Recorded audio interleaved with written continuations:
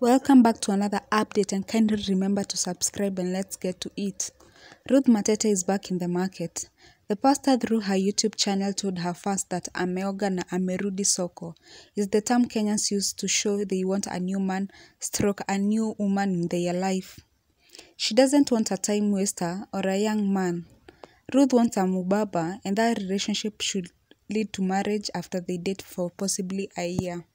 Matete encouraged the men to shoot their shot and that she's very ready and she's clear she doesn't want vijana.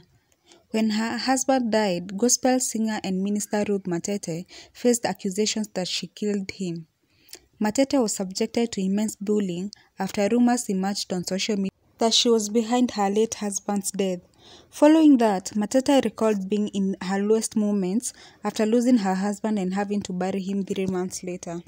The sorrowful Ruth told how cyberbullying got her after the rumors of how her late husband, Pastor John, died.